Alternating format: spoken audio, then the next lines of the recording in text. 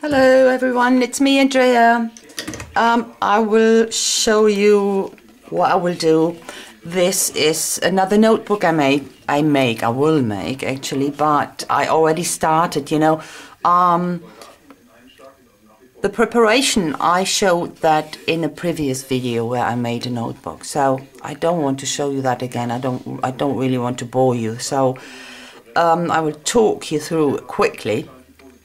This is my an ex photo album, and I only used the cover. It's a fairly thick one, and because this one is far too long, I cut it and have this size, as you can see. I like this is a really nice size to work with, and I cut them here because it's a very thick material. You can see it's not really straight, but that's handmade. So, and because of the shiny, very shiny surface, as you can see, Mod Podge down tissue paper, and I sanded it in the past, first time with sandpaper, but of course I want to have some texture on top, but with this sanding paper it's tearing off the surface uncontrollable, so I want my texture more controlled, I want to put it down in a more controlled way. So that's why I have put down the tissue paper, and this binding mechanism I put down, you can see that here. I attached it with metal wire. It's a copper color. This metal wire you can buy on a roll, for crafting, and it's quite stable. It's not that thin, and it won't tear, or even with this sharp edges here. So last time I used bigger holes, wasn't necessary, so the smaller ones are working perfectly, and I used this tool to make the holes, so absolutely enough. And I covered it on the front cover with more tissue paper, that you won't see that, and here a bit. So, and that's it. And I already started with some, as you can see, stenciling, because I thought the camera was working, and I talked to a camera what was not recording, so quite funny. And I made this, as you can see, stenciling already, and for the rest I will talk you through with the voiceover. So have a lot of fun. I hope you will enjoy that. See you with my voiceover then. So here I am back again. I'm going on with some stenciling on the inner pages, or inner sides. These ones are very flimsy, this so-called adhesive, self-adhesive ones, but they work fine. You can't really have this thick layers of modeling paste, but they're okay. I wanted to have especially this pattern, so, and I put them on both sides. I think I will see. I've done this video a while ago, and now doing my voiceover a bit much later because I didn't want to put that video up before Ildiko got her notebook, so she received it, and I want to put it up now, but forgot a lot what I have done, so sorry about that. To me it's the same like you watching it. It's all new. Oh gosh, yeah. So but I can remember that. Yeah, I've put that on both sides, and so on top and on the bottom. And I don't know why I show all this, because one side would have been enough, but okay. I quite like to talk to you. So that's the finished result. Now I go over it with gesso. After I glued down the tissue paper, I didn't gesso it because I will always use modeling paste on both sides, and that's why I gesso it afterwards then. This is Crafters Workshop stencil. Don't nail me on the name, I haven't got a clue, but it's Crafters Workshop, I think. Now I gesso that one, and I go with the colors green. Basically, it's turquoise green and a bit of other green shades and a bit of blue, I think, as far as I can remember. Should have looked at the pictures first. And it will be a napkin I will put down afterwards. So, and the napkin has a blue-green shade, so I will stay in that color. And I go with my preferred technique. I like to have this distress look with my acrylic paint. That's why what I always do. I put the paint on and remove it partially with a dry cloth, and afterward with a baby wipe. I completely forgot about that. Yeah, I use this violet, permanent violet. Yeah, permanent violet it is. I think both colors go great together. The turquoise, green turquoise, and that color. I really like that. And the same, put it on, partially remove it, and another blue, turquoise, whatever shade. Oh, that's the inside. I think I keep the inside pretty simple. I only put some. I left it with this modeling paste, with the stenciling, and with a bit of paint, but I think that was it.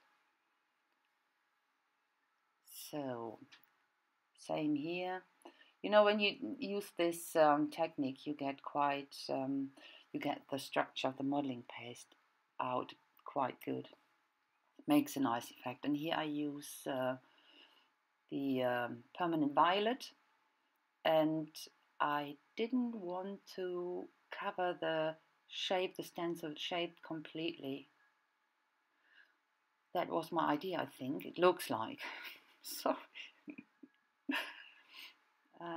And I think I've put something white on top. No, I removed it partially with some baby wipe, and go over it again with turquoise. Okay, I only wanted to have it a bit shaded. Good.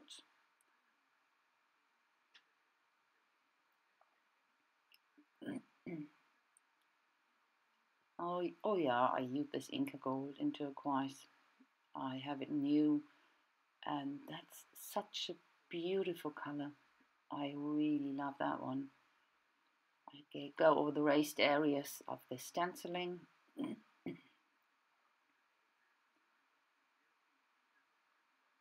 can really tell you, when you can get that, go for it. It's so beautiful. And a bit of stamping, and that's my favorite script stamp. It's the Reflection from Tim Holtz. And I use archival ink Forget Me Not. And here I go over with a bit of paint to into the edges, because there was a bit of paint missing. I'm always a bit carefully that I won't paint the metal. Bit of shading here with my Stabilo All, with the black one. It's water soluble, so with my water tank brush over that. And I don't know if you see that, but at the end, because this is not permanent, the Stabilo All is completely water soluble. I always seal my notebooks when I make them with a varnish, gloss varnish from Liquitex. So that means I have to seal it before with a bit of spray varnish. That's what I use for acrylic. and that works quite well. It seals it, and then you can use the glossy varnish with a brush over it and won't smear. A bit of this permanent violet at the edges to frame it, but I think that's all what I've done inside. It's enough. Yeah, that's it. Here you can see the shine of this. Oh, not really, but on the pictures at the end you will see the shiny effect. No, yet now I'm starting with the outside, so outside cover in the same color combination, of course. I'm using the turquoise green and of course the permanent violet. But first I will take off some of the paint again with a dry kitchen paper, and here I smear it on with my fingers. It's on the raised areas of this stenciled area. I will cover quite a bit of it at the end, not at the end, but in the next steps, to put the napkins down, because when the background is too dark and you put the napkins on there, you really can't see the image properly. So I like to put gesso under it, in that part where you put the napkin.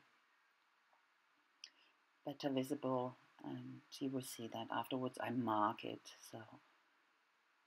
But I like to have the gesso peeking through under it a bit. You will see that.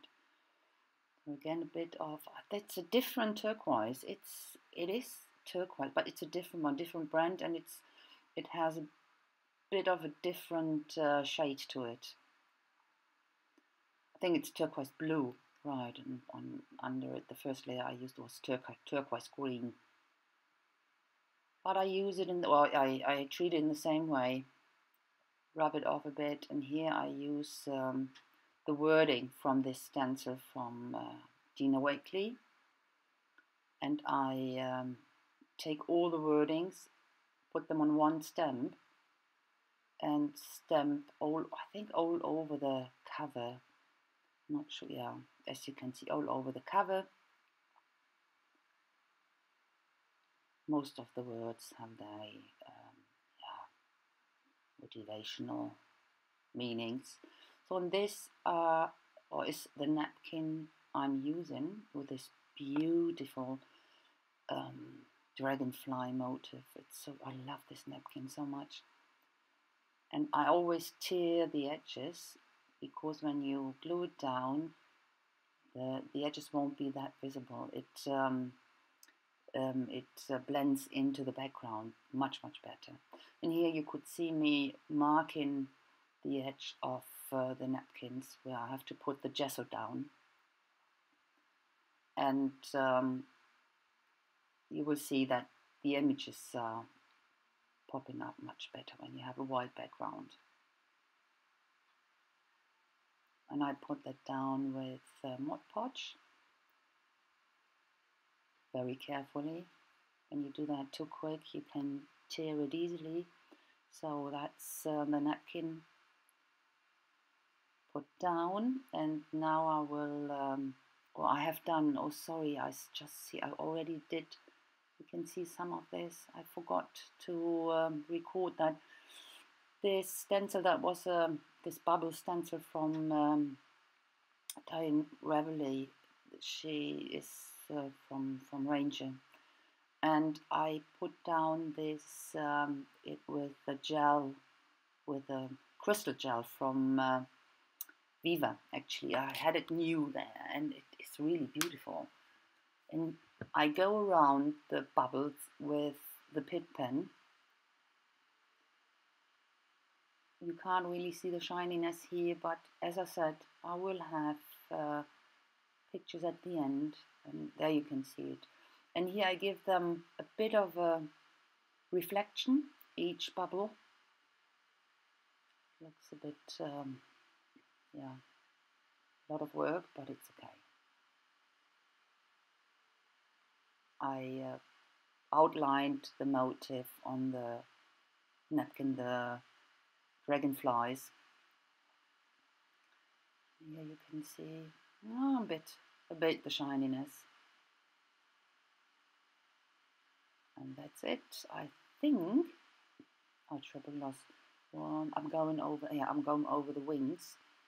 This triple gloss, it's something like glossy accent in a jar, and you can spread it out with. You can see that with a brush easily. It's great stuff actually.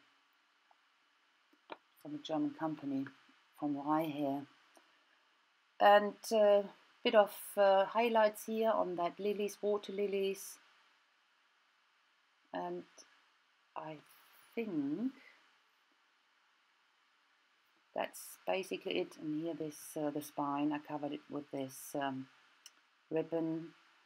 And yeah, that's it actually. You can see already the pictures. So, and here the shininess from this crystal gel. That's really beautiful.